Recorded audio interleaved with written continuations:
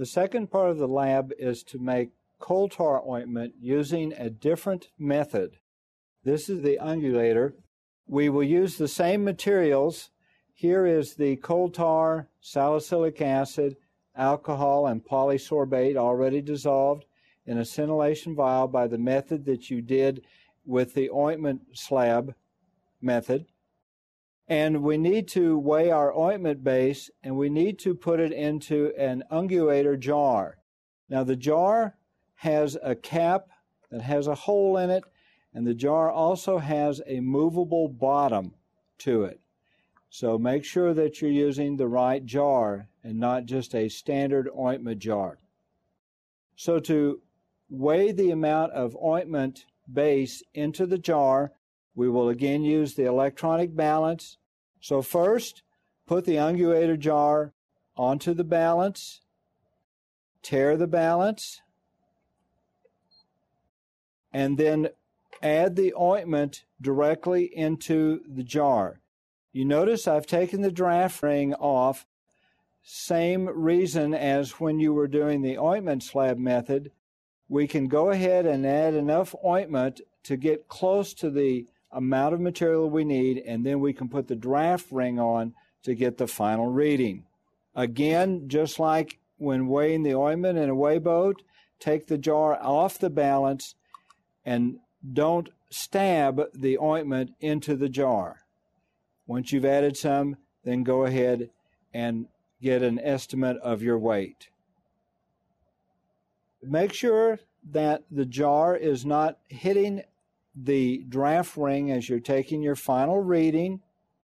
When you have the amount of material that you need, remove it from the balance and simply pour all of your solution into the jar.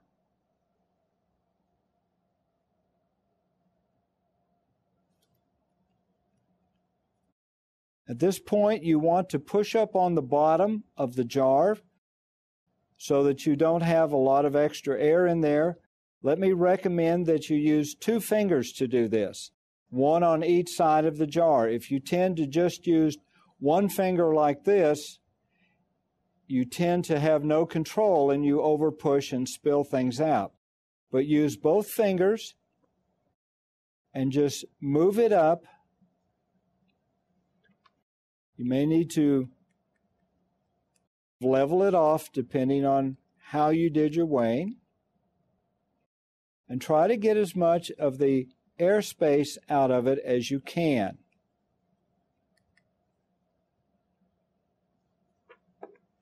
There are 2 blade types that can be used to mix the contents in a jar. There is the fixed blade type that you see. This is permanently attached to the spindle. And then there is another kind where you have a disposable blade that can be attached to a spindle. The benefit to the disposable blade is that it will remain in the jar and you will not lose any ointment if you use it. The downside to it is that sometimes it will come off of the spindle, and therefore you'll have to do it again. That is, you'll just have to use a different blade and try the mixing again. When you use the fixed blade spindle, what will happen is some of the ointment will stick to the blade, and when you remove this before you dispense the product, you will lose some of the product. If you decide to use the disposable blade, you want to make sure to put it on the spindle correctly. If you look at the blade, you'll notice that there's a small full circle off of the center circle on the blade, and there is a dot in the center of that circle.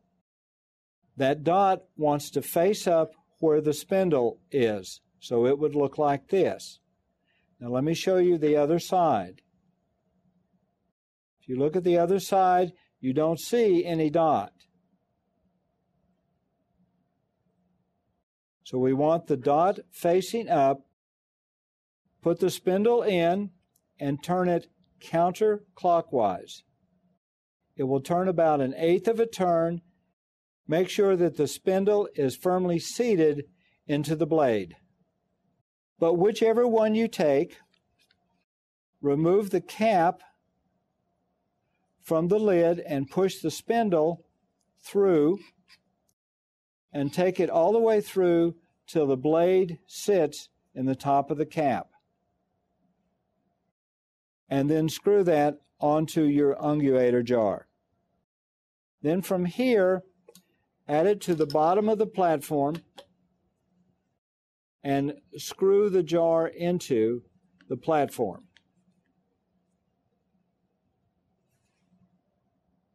What we need to do now is to go ahead and engage the spindle into the ungulator. You notice this one does not have a chuck on it, so it should automatically align as the spindle goes up. The spindle should rotate a little bit into the correct orientation and then should engage into the ungulator. My experience has shown me that it's easier to take a second spindle and make sure you know where the alignment is, and then you avoid the problem of it not engaging correctly. So I'm just setting the spindle up here, and I'm just watching where the notches on the spindle let me push the spindle all the way in. And they're actually facing me while I'm standing here, so I'm going to turn this just a little bit so that the notches on the spindle are in the same orientation. All right, we want to engage the spindle into the head. We know how to orient the notches. Make sure the spindle is pulled all the way up to the top of the jar. And you'll notice the other thing I'm going to do is help guide the spindle into the opening. It seems to engage better if it doesn't have an opportunity to wobble. So I'm going to start it up and kind of take hold here, and you'll notice that it engages fairly easily. At this point, we need to go ahead and set our time and our speed. The time is done with the center black button. We push that, and we want to decrease our time to 1 minute and 30 seconds. So we go down to 1.30. That's 1 minute, 30 seconds. We want to increase our speed, and the speed is the circular button.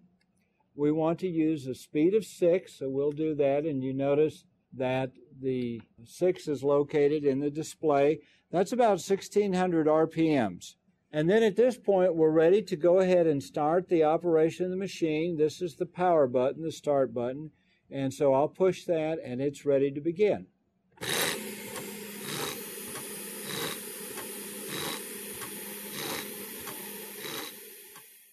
So when it's done, we need to disengage the jar.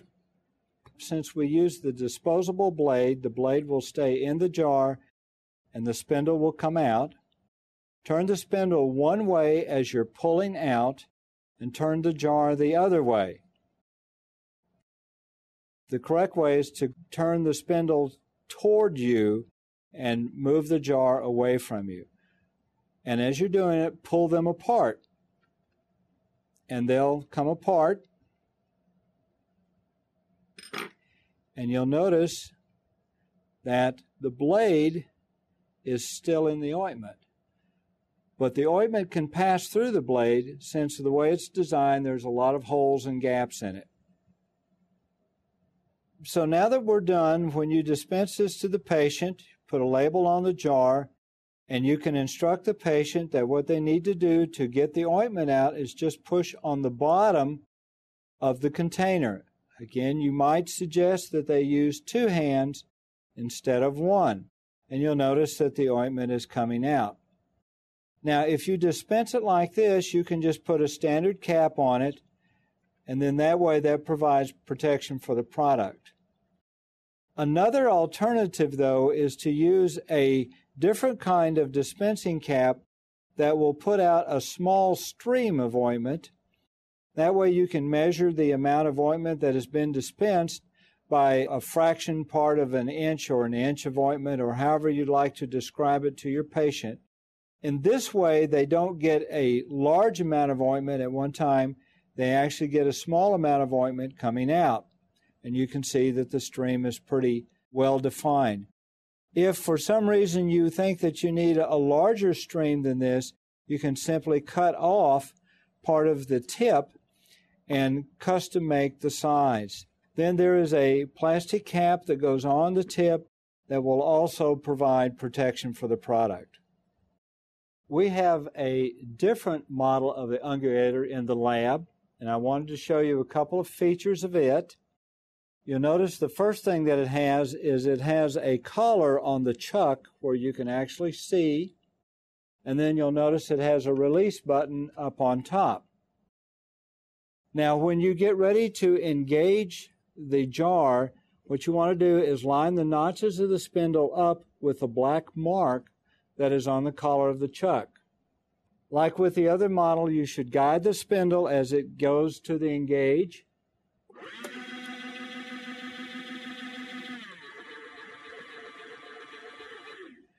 And then that engagement is done.